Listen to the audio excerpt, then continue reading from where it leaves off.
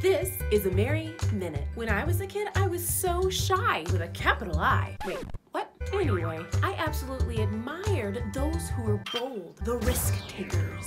I loved their confidence, and I so wanted to be bold, but I felt trapped inside myself. Then, something interesting happened. Every day, as I continued to study the Word of God and grow in faith, things began to change within me. Could it be boldness? Every time I took to spend time in Him, a transformation was taking place. See, in Him, we become righteous, and the righteous are as bold as a lion. When we live every day in Him, we know who we are in Him, and we can't help but to be bold and confident. Like it says in Ephesians 3:12, in whom we have boldness and access with confidence through faith in Him. Today, don't be trapped with a wrong self-image. Know who you are in Him, and you will become as bold as a lion. Love you. Bye.